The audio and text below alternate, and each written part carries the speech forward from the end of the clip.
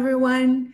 What I'm about to present is an update on our 2020 release on Latin America's travel market that relates to what Charuta just presented.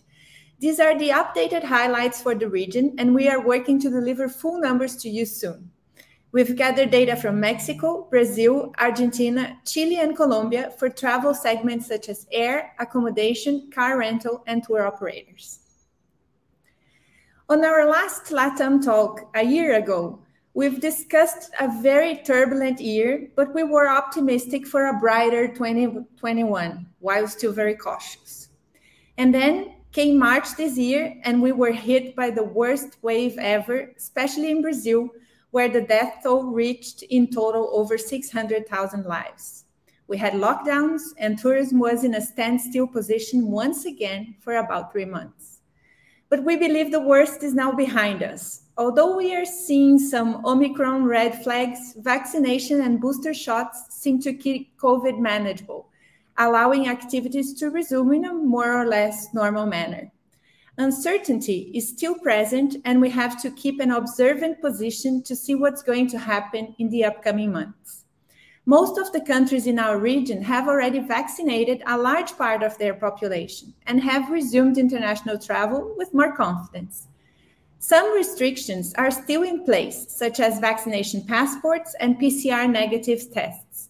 But once a border opening is announced, we see a surge on reservations to that country. We know that people are absolutely eager to travel, and we are seeing some very strong numbers in this last quarter. Last year, due to the level of uncertainty, we have worked 3 different scenarios. The best case scenario considered vaccines globally available early in 2021 and a decrease in cases. In this scenario, the travel sector would recover above pre-pandemic levels as soon as 2022, when revenue would exceed 66 billion. We can say that this scenario is unfortunately out of sight. Then there was the realistic scenario, where total gross bookings would reach 51 billion in 2022, considering the information available at that time.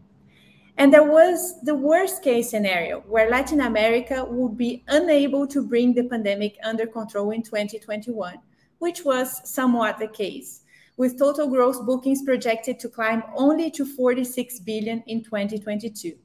In this scenario, recovery to pre-pandemic revenue levels would occur beyond 2024, as we've seen globally. But what scenario are we seeing after all? If Omicron allows, something close to realistic. Even though we had a rough first semester due to another wave, the economy in the region is recovering faster than expected.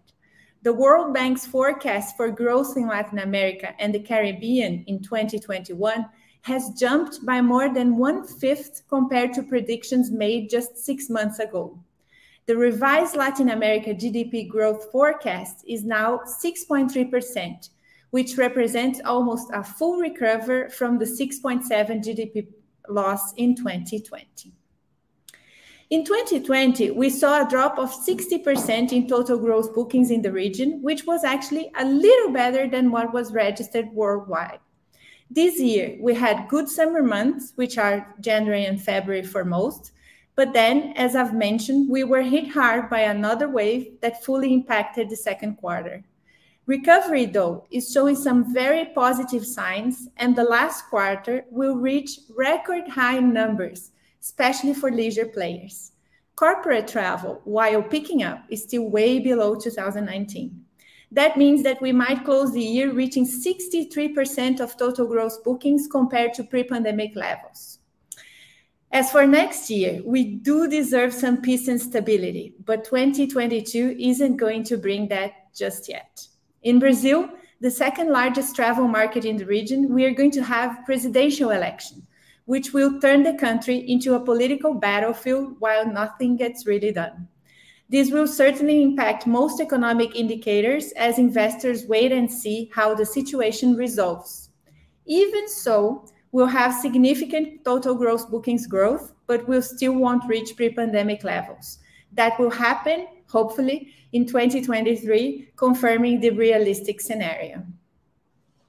A positive trend across Latin America's travel markets is the continued growth of online distribution.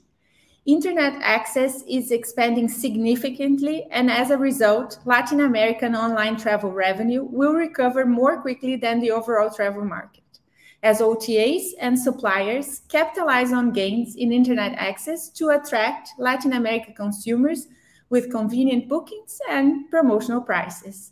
Revenue is expected to reach 23.5 billion in 2022, exceeding pre-pandemic levels.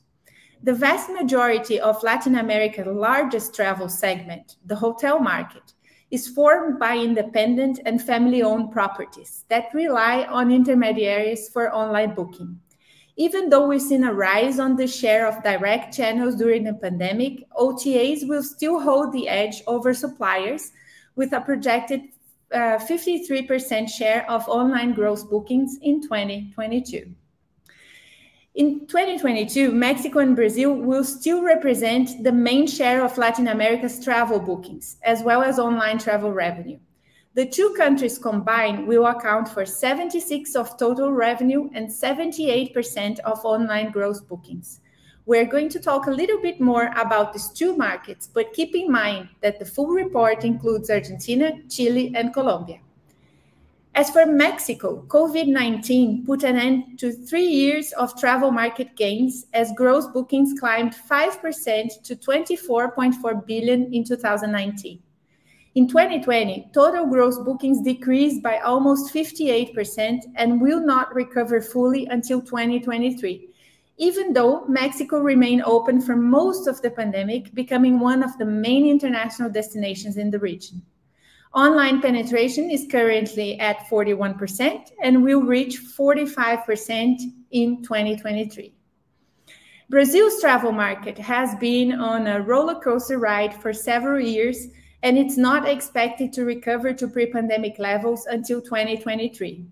Bolstered by Brazil's robust internet penetration rate and expanding smartphone use, the country's online travel market will rebound quicker than its overall travel market and return to pre-pandemic levels by 2022, when revenue is projected to reach 8.7 billion. By 2023, 1 in 2 reservations will be made online in Brazil. So now let's discuss a little bit about some of the consumer trends we are picking up in Latin America for 2022. Everything Charuta mentioned globally is also relevant for the region, but we have some very specific ones that apply to our countries and region. So extended family is important in Latin America, and close interaction is part of the daily routine for most. The pandemic has abruptly interrupted that habit, and families missed quality time in the company of each other. Now there's an even stronger need for more moments and celebrations together, leading to multi-generational trips. From grandparents to grandkids, families will take vacations together and enjoy those missed experiences. It is very important that products and services cater to different family members' needs, allowing the whole family to have a good time. As Charuta mentioned, flexibility is a concept that became mandatory during these thriving times. We had to adapt and be flexible in almost all dimensions of our lives. From our jobs to exercising, flexibility was key to becoming more anti-fragile and coping with our daily routines. Work changed forever, and we'll see more hybrid models, anywhere office, the increase of digital nomadism, and again, more flexibility in work formats, contracts, and schedules. Business travelers have learned that they can increase their quality of life and time with their family with less work trips. So business trips will become less frequent, more planned, with multi-activities in the same trip, and business people will value moments to enjoy. The line between business travel and leisure will become more blurred, and it won't be rare to see executives enjoying the destination during their free time, while it will be common to see a Zoom meeting happening by the pool. We have to prepare travel products to offer a good experience for this unlabeled and multi-purpose traveler that wishes to have the best of both worlds. There's no distinction between online and offline worlds, and this has become very clear during the pandemic. Consumers have learned to shop in new ways, and it's not different for travel. Even though our travel online penetration in Latin America hasn't reached 50% yet, almost 100% of the consumers do something online when preparing or during a trip, such as search for information about the destination, online reviews on providers, a restaurant reservation, or a vacation post on social media. Travelers are truly omni-channel, and travel businesses have to be prepared to communicate through all points of contact in a seamless way. Track your clients' online behavior, otherwise you might lose a really good opportunity to close a deal. The low-touch economy has accelerated the digitalization of everything, including travel. We now see AI, machine learning, virtual assistants, blockchain, and even robots present in travel. And these technologies are becoming easier to use and cheaper. But what we see in Latin America is that the technology that really matters for travelers are those used to make their lives easier in a platform commonly used by them, such as smartphones and WhatsApp.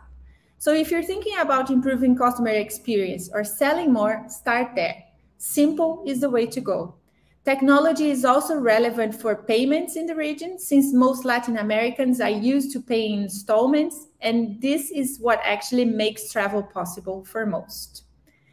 To sum it up, Latin Americans are used to crisis. Our region is frequently in a turmoil, and we got really resilient, developing ways to plan, predict, and operate in unstable scenarios.